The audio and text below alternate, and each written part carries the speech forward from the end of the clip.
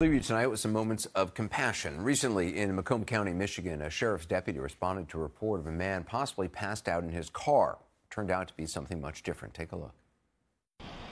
So what can I do for you today? You say you don't want to hurt yourself, right? No? Have you ever attempted suicide or anything like that in the past? Okay.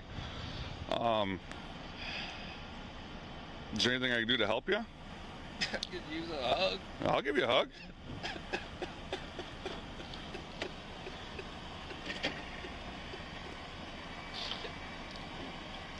Seems like you got a lot going on, man. It's all right. It's all right, man.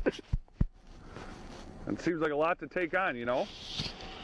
Dude, we can get you some help. Yeah, we can get you somebody to talk to and stuff.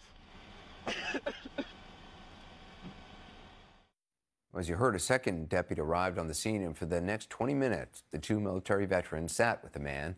They listened, they gave him words of encouragement, and they did what they promised. They gave the man in need of a hug the phone number to the local crisis center, and they went even further. Take a look. It's all right, man. It's all right. And if you need to talk, if you can't talk to them, you can call us. Call that number, dude. I'll come out and meet you. I'll sit down and talk with you. You can vent. All right. That's what I'll do. All right, brother. Live each day like it's Appreciate it. Hey, if you ever need anything, you just call, all right? Means a lot. Yeah, buddy. Thank you.